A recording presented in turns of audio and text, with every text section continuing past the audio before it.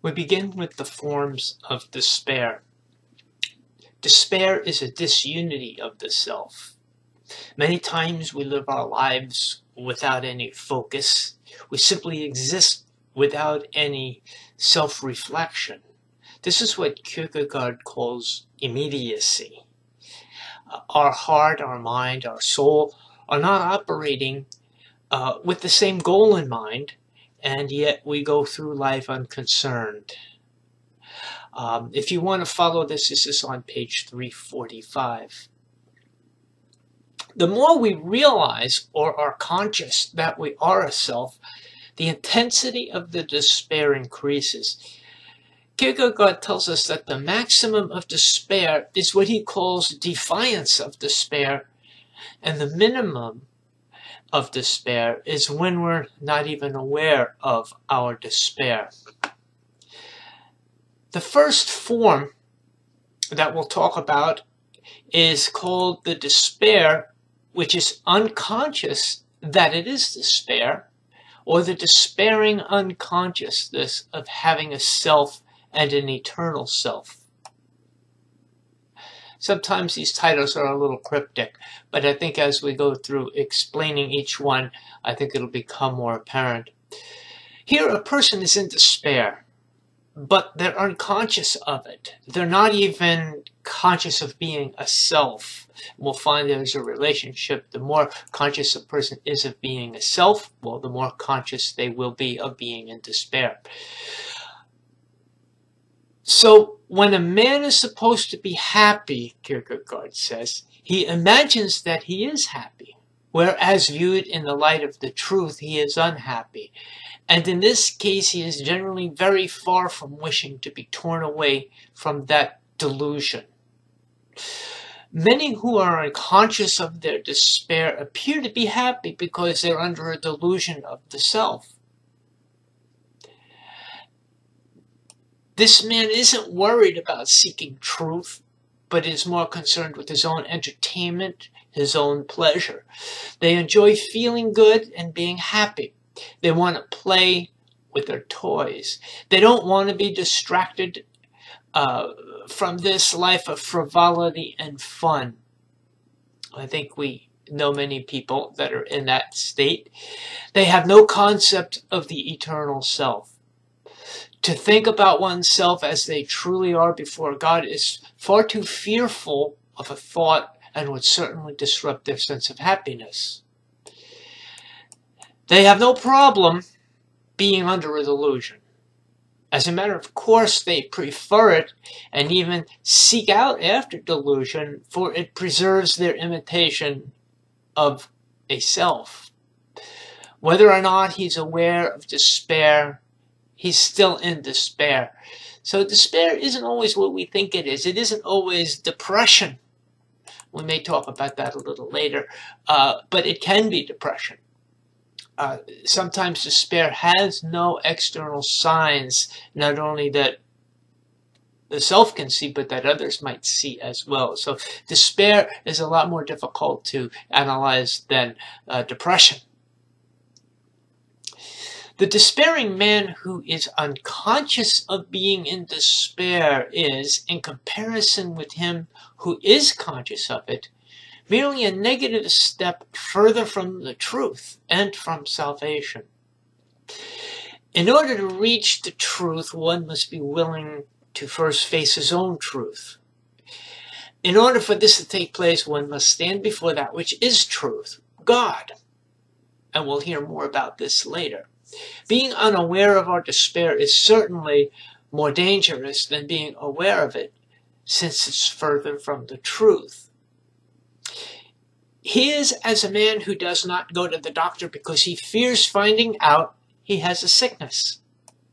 He hides from the truth as though not knowing it will save him. By the time he does go, it may be too late to be healed. It's people who put off this reflection, this self-reflection. Being conscious of oneself as spirit means consciousness of his eternal being or his eternal self. And it's a positive step towards becoming a unified or a true self. But as we will find out, one must follow through with this or else remain in despair. So when we become conscious of ourself, conscious that we exist as a spirit, we then become conscious of our eternal being and our eternal self. And this is a positive step towards the healing process. So not only do we find this in paganism, but it's also found in Christianity. And we'll see as we continue that even though he's writing about people, I see this as going beyond the individual into the corporate church, where many are unconscious of their own despair. And in a sense, the church as a whole may be unconscious of its own despair. They're simply saying, leave us alone, we're having a good time here. We're playing great music, we're having picnics, barbecues. We even have some rituals here that make us feel religious. So don't start talking about the resurrection of Christ and that pesky Sermon on the Mount and other serious things. That will bring us down from our happy place to a more serious level where I might realize that I have a deep spiritual problem. Every human existence which is not conscious of itself as spirit or conscious of itself before God as spirit, every human existence which is not thus grounded transparently in God, but obscurely reposes or terminates in some abstract universality, such as a state or a nation, etc., every such existence is, after all, despair. So he tells us here that every individual must see himself grounded transparently in God or in truth. We must not focus upon ourselves here, but upon God. Our presence is overshadowed by the presence of God. We see God and not ourselves without any abstractions such as the ones listed. This is the whole centrality of Kierkegaard's remedy or his answer to despair. Now the pagan lacked the spirit's definition of the self. Therefore, he expressed such a judgment of self-slaughter, which is suicide. And this the same pagan did who condemned with moral severity theft, unchastity, etc. He lacked the God relationship and the self.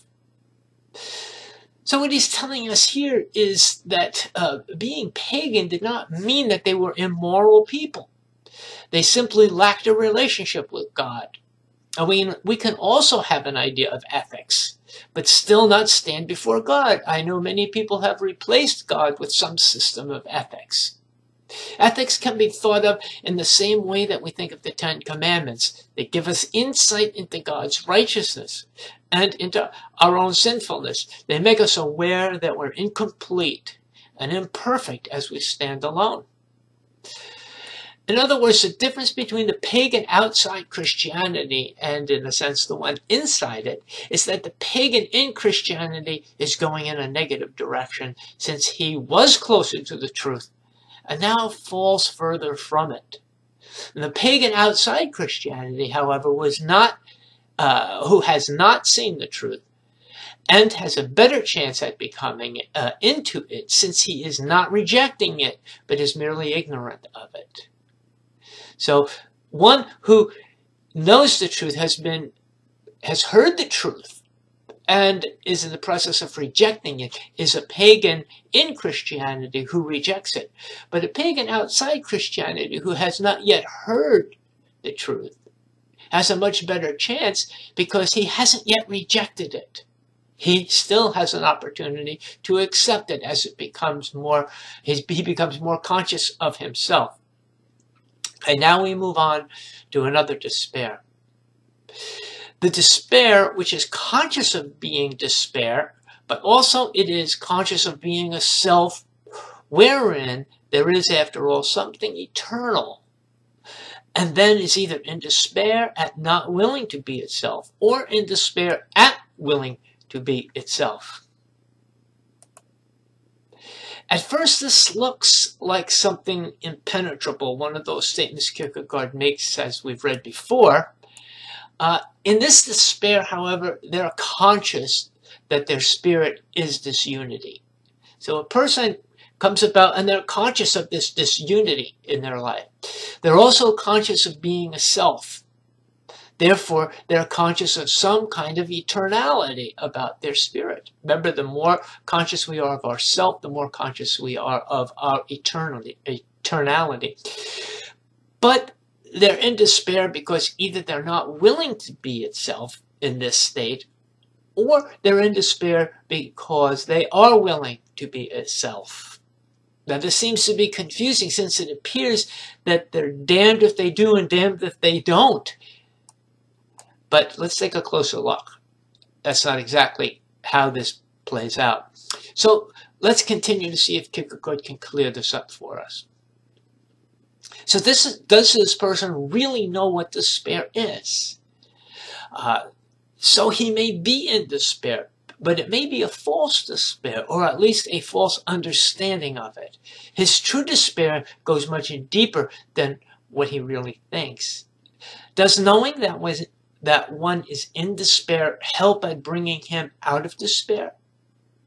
Well, Kierkegaard right here anyway is not going to give us that answer. And he continues on to say, at one moment it has almost become clear to him that he is in despair.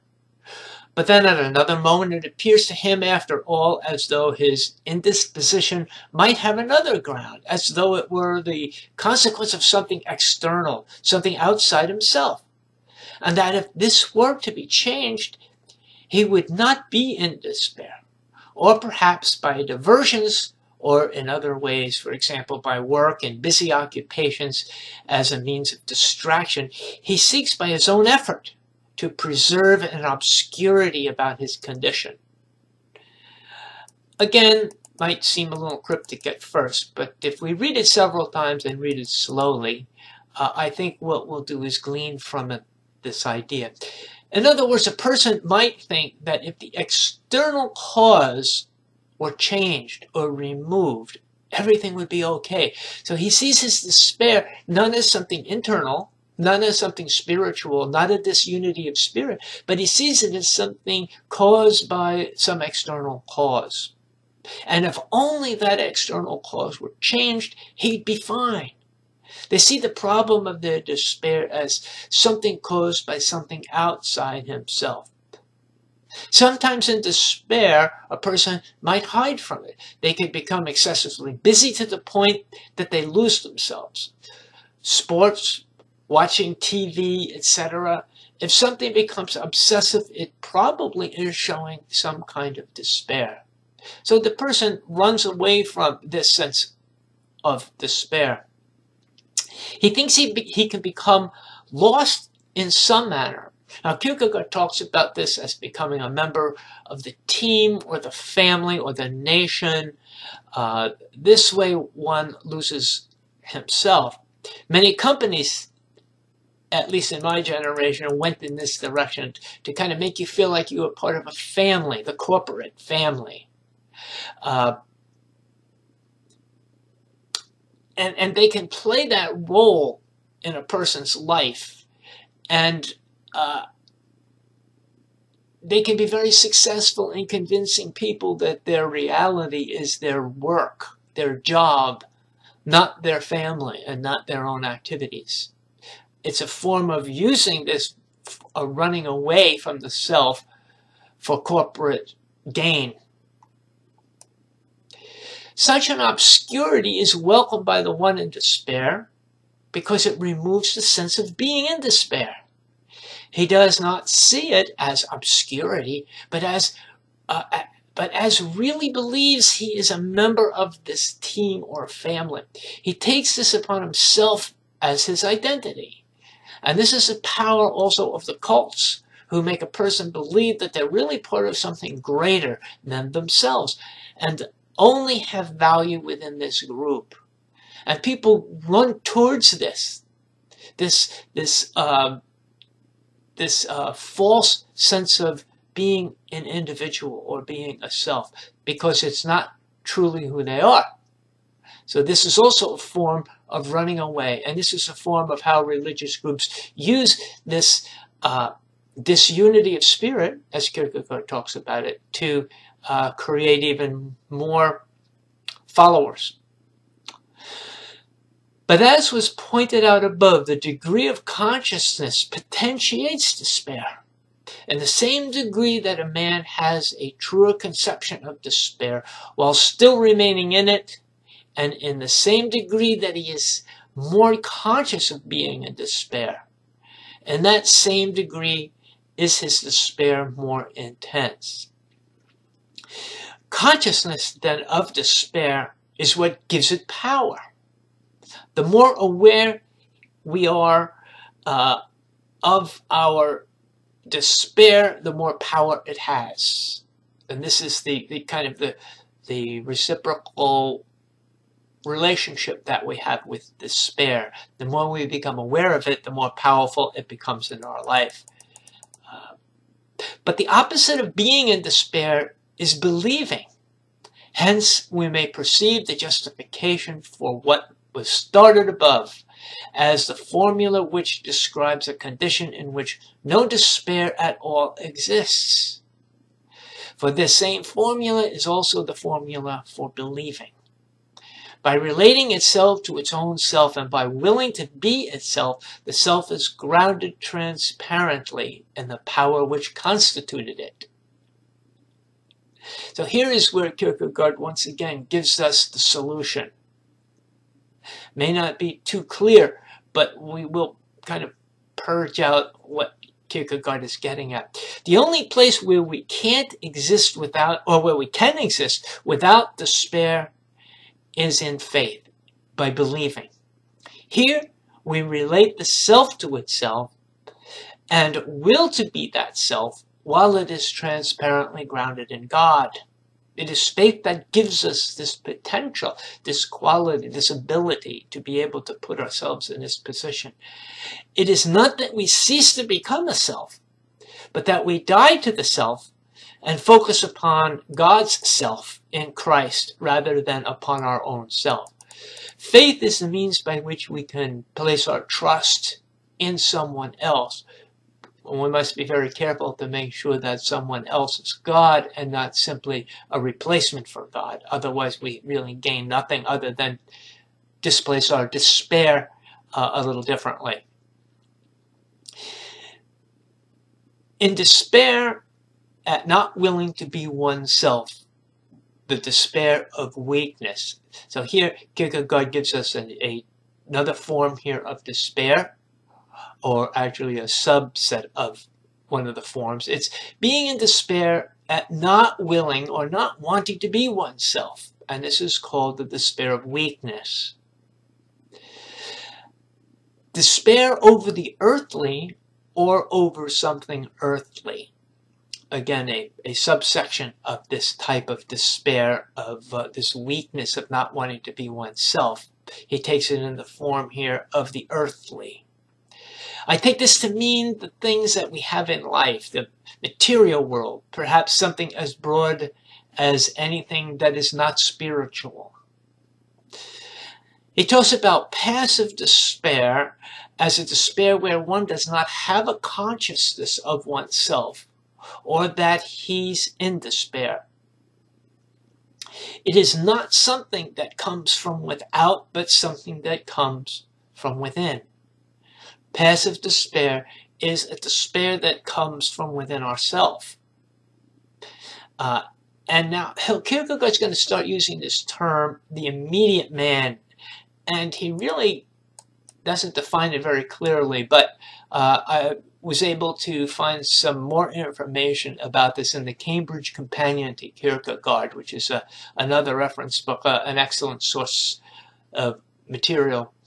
The immediate man, according to the Cambridge Companion to Kierkegaard, means to relate to something without mediation or reflection. He has a relationship to the external world without the mediation of reflection. So the immediate man, in a sense we could say, is immediate related to the material world without any kind of reflection or any thought as to what the meaning of this is. Since the man does not reflect upon himself, we may say that despair happens to him as a victim might see it.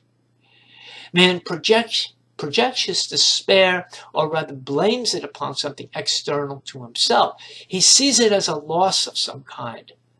This sense of loss is then expressed as despair. In case everything suddenly changes, everything in the outward circumstances, and the wish is fulfilled, then life enters into him again. Immediacy rises again, and he begins to live as fit as a fiddle. This man is not really experiencing despair, but his immediacy. It is the loss of the earthly or the external that is blamed, so it stands to reason that in his mind, if he could only regain that which was lost, that his despair would go away. So he's blaming his despair for being something external, something in the world, something materialistic. The loss of this materialism, whatever it is what causes his despair. So he thinks. He blames it on something outward, and then he is able to, not through reflection, but through this sense of loss, believes that he's in despair. So it's a misplaced sense of despair, or the blame of despair. He never really came to know that he had no self, so therefore could not have truly felt despair. What he felt was his sense of loss, and although he might receive help of some kind, he'll never be a self under these conditions. Now, Kierkegaard's conclusion on this type of individual contains a bit of his humor and sarcasm, which he's famous for, but we have to be very alert for it and really watch out for it. But this is a kind of one of those little paragraphs here. He now acquires some little understanding of life. He learns to imitate the other men, noting how they manage to live, and so he too lives after a sort. In Christendom, he too is a Christian. He goes to church every Sunday, hears and understands the parson. Yea, they understand one another. He dies. The parson introduces him into eternity for the price of $10. I'm sure the price has gone up for that. But a self he was not, and a self he did not become. This form of despair is despair at not willing to be oneself, or still lower, despair at not willing to be a self, or lowest of all, despair at willing to be another than himself, wishing for a new self. And yet, such a despair, well, he really did not want to be who he thought that he was, in other words. He wanted to be someone else, or he wanted to create a completely new person. But this new person would again be a false person. And yet such a despair, whose only wish is this most crazy of all transformations, loves to think that this change might be accomplished as easily as changing a coat. For the immediate man does not recognize his self. He recognizes himself only by his dress. He recognizes, and here again appears the infinity comic trait, he recognizes that he has a self only by externals. So this is a man who is focused on his external existence. Who he is, what he is all external. It's all a facade, we might say. He sees himself only through superficial existence or his cosmetic self. He cannot see his true self because he fails to want to be a true self. He denies being his self. He has no self-value. He becomes a true imitation of a man. He looks like a man, talks like a man, but he is not truly a man. What if I were to become another, or to get myself a new self? He sees his solution not as becoming himself, but who he truly is and was designed to be, but as becoming another self. Kierkegaard then picks up the idea of immediacy again. Immediacy is something that comes directly to us without reflection. as to its importance or influence upon us. Here the individual assumes to have self-reflection. Kierkegaard says this is a form of passive despair and not wanting to be oneself. He also calls it despair of weakness. The despair which the individual thinks is external is not always something that is obviously external, such as a physical event, but comes by means of a memory or a reflection that happens within us. So it doesn't have to be something that we can touch or see, but something that's in our mind. It could be a memory that we wish to go back in time to become someone else, or an event that we relate ourselves to. And when we realize that we are really separate from our environment as a self, we realize that things can happen to us that are outside us. And this is somewhat like what happened to Adam prior to or in accord with sin. When we realize our isolation from God and we realize that we are in fact a separate self and we are separate from our environment, we realize our vulnerability, and we also may become aware of our sin. When a man begins to reflect upon himself and decides to accept this self, will stumble upon a difficulty since no one is perfect. So a man may say, okay, I'm going to be myself. But as he begins to reflect, he sees imperfections in himself. He begins to stumble over these imperfections. He'll see his imperfections, and this frightens him away. For some, self-reflection is fine until it reveals some imperfection in himself. He makes an effort, but it's a passive effort. He still has the sense of being a victim. Such reflection can be quite fearful when we begin to see ourselves without the cosmetic coverings that we have used to prevent our real self from being seen. So when we finally begin to penetrate this cosmetic self, it's very fearful. And in many cases, it prevents people from continuing. What this one sees may be just too overwhelming. The price to find his true self and break from immediacy is far too great. His despair is at not willing to be himself, which requires this break. So he sees what he has to become, what he has to get through to see his true self, and he decides this is too fearful, too overwhelming. He decides not to be a self. It's weakness on his part. It's something that he hopes that is going to pass, but it will not go away. And this is a difficulty with who he is, and he cannot overcome it. He does not want to be this self, hoping perhaps that things might change.